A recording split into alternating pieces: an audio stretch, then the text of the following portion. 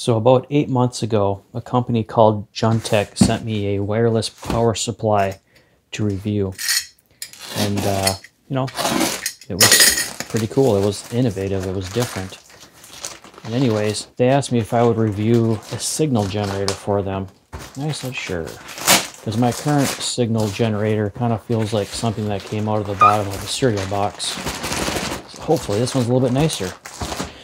And while I don't have an oscilloscope, and I know I really should to review a signal generator, I can at least get an idea of the build quality, how well the user interface works, and do a teardown and some practical use.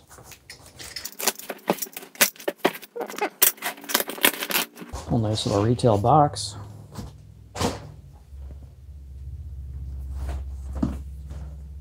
Look at that there, okay. So yeah, I can tell already this one's definitely going to be better than what I'm currently using, because what I'm currently using is one of these, one of these guys right here. It's just a $60 cheapo. It does work. The user interface is a little janky and the build quality is a little questionable. So actually, I'll probably be doing a giveaway on this one. So I guess pay attention later, and maybe I'll set this up and give away my old one.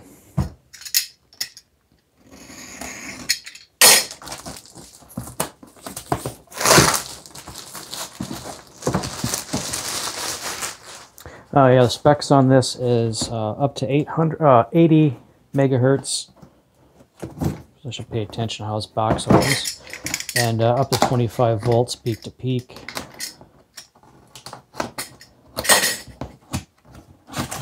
And 2-channel, which of course they're independent from each other, so you can have 2 different things going on at the same time. Just take a quick peek at that. Not bad. All in English. Okay.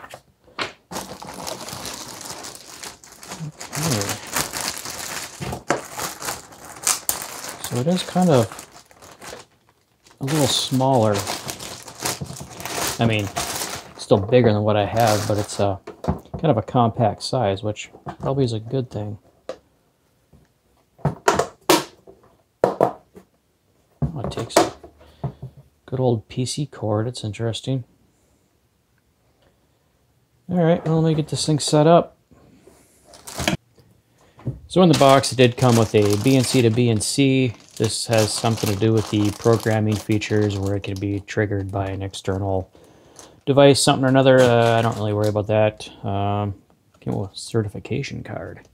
There's their email and their website, if you can see that. Okay.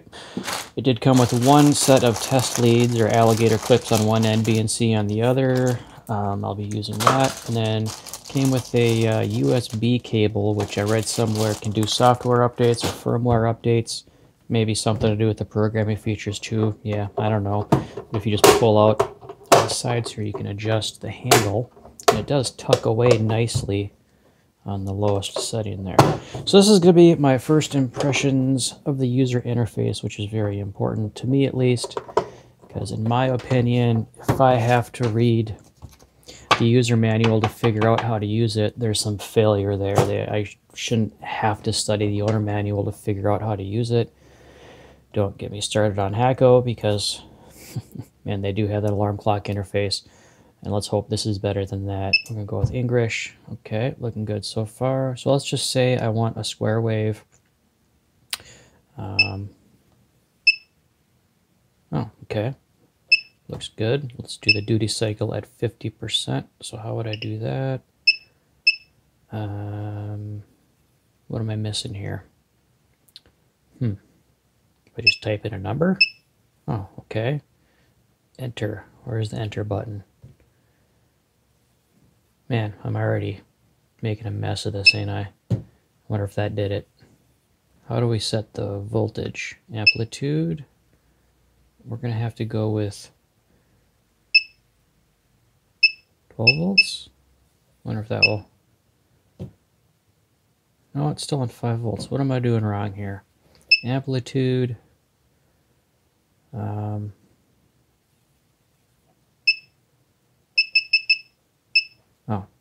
Oh, let's just do this. There we go. Okay, 12 volts. Do I need, is this enter? I don't even know yet. Yeah, I guess that is. Turn off channel 2. Okay, channel 2 off, I guess. All right, channel 1 on. So is it sending out a signal right now? I think so. Let's find out.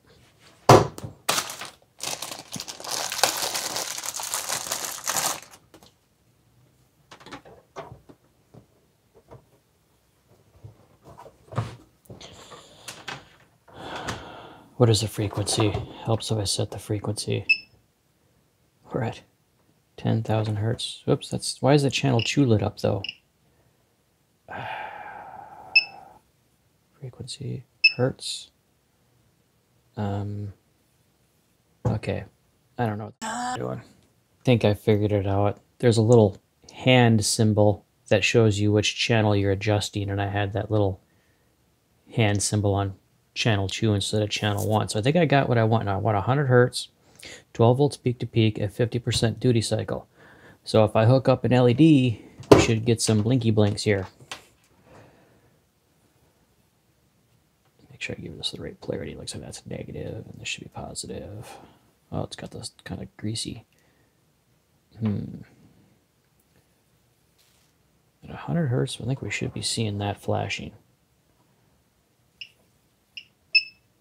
Oh, okay. I guess we can't see 100 hertz. So at 10 hertz, we can see that it's working. Okay. So the user interface isn't bad. It just took me a few minutes of messing around to kind of figure everything out. And I do like the display. That's a nice touch. What should we do next? Should we tear it apart? Let's tear it apart. Before I destroy it, I did notice it does hold its memory when you shut it off. So when you turn it back on, it remembers its last settings, which is a nice improvement over those cheaper $60 jobbies that when you shut it off, it forgets everything, and then you have to go back through and reset everything to use it. So, nice touch, guys. All right, take it apart.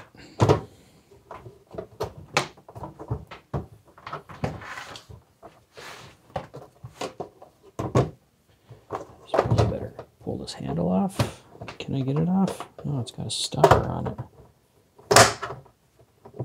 All right, just get that out of the way. I see some screws.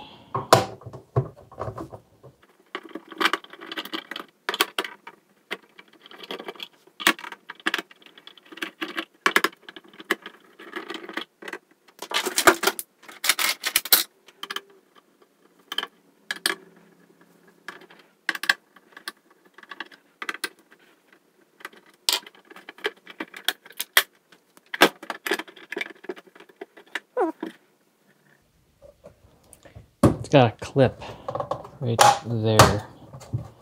Okay, we are inside. Okay, that's definitely a bigger motherboard than what's in my other one. My other one just has just a tiny little board up at the face. Okay, and there's the connections for the LCD. Got a little ARM microcontroller there, probably for the display. That's a BGA chip there. A black printed circuit board. And there's the power supply. Let's see if we can check out the brand of cap on there. TPO. I don't know. Might end up having to replace that a few years down the road. Maybe, maybe not. I said the same thing about my Chinese power supplies too, but those caps are still working fine in those. Yeah, I don't know. First impressions, it's not bad, but then again, I'm not an expert on signal generators. Got a nice smell to it. Chinese plastic smell. I'll go away after a while.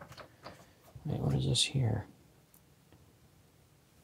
Wonder if that's power input? Yeah, I suppose it is, because if you look at this power supply here, it leads right to where that jack is. I could read the directions too. There's USB, probably external triggers, TTL level maybe, 5 volts, I don't know. I don't need any of this. Okay. Now I'm going to actually use it. As a cluster repair technician, I use a signal generator to simulate both the vehicle speed sensor and the RPM for testing instrument clusters. So right now I have channel 1 wired to the mile per hour and channel 2 wired to the tach signal input. I got them both set to 12 volt, square wave, 50% duty cycle. And now if I hit channel 1, get the little finger pointing there so I know I'm changing channel 1. I have the frequency highlighted. So if I turn the knob up and down, let me just switch over to a wide view here. You should see the mile per hour change, and that works good. I should be able to switch over to channel 2, and I got the frequency highlighted, so if I turn the knob it should adjust the RPMs, and it is. Okay, and what I'm noticing with this signal generator is I'm getting a smoother transition with frequency changes. With the cheaper one, I'd get a little jitter in between one frequency to the next, and I could actually see the needles twitching just a little bit, but switch back to channel 1. With this, it's definitely smoother. There isn't a little bit of a garbled mess between frequencies. It just makes a smooth adjustment.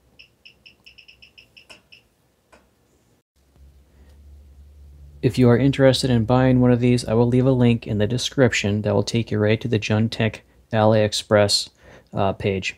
And currently, as it sits right now, they're $199. I'm not sure how I feel about that price. It might be a little on the high end. You know, if they could get that down to like $150 or something, I'd say, yeah, it'd definitely be a buy. But it's not bad. And I'll also leave a link in the description to the manufacturer's YouTube page, which will show all the features that I did not cover. I only covered a small fraction of what this thing can do. If you want my old signal generator, leave a comment down below that you want it, and 1 week from when I post this video, I will come up with some way to randomly pick a comment and I will ship it to you for free. Now, lower 48 states only, and I'll see you all back in a week. Thanks for watching.